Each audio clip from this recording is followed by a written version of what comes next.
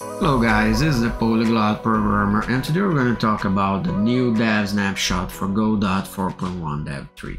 Right, and there are a lot of cool new features that the team have been working really hard to get to us, but I'm going to focus on the one really important feature that goes directly into the user experience and developer experience on Godot, and I'm going to show you guys what that feature is.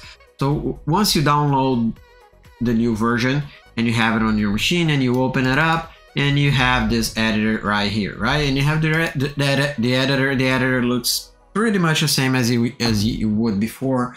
And a lot of times you're working on your 3D scene and you want to also work on the script, and you're going back and forth between both of them, and you wish you could have the script on another screen, right? Like you could have with other engines. You have other code editors and you have your engine and whatnot, right? And now you can do this with Godot as well. So once you're here in the script tab, you just come in here and click make floating. This is amazing. So now you have another window and you can do whatever you want with this window. You can just dock it over here. You can have both of them on the same side by side. You can work here and here, or you can have your code editor and throw that to another monitor.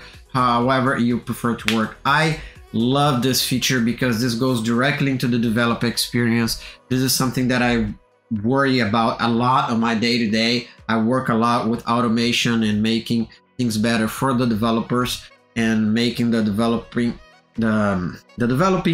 software developing life cycle better, and this attacks directly this type of issue. Of course, there are a lot of other really cool features on the Godot new version that's going to come to us with Godot 4.1. Like they worked on the known problem with the lookat method. They've been improving multi-threading behavior. They've worked on GD extension, which is also backwards compatible, and there are a lot of cool new features on this new version. But this one specifically is the one that appealed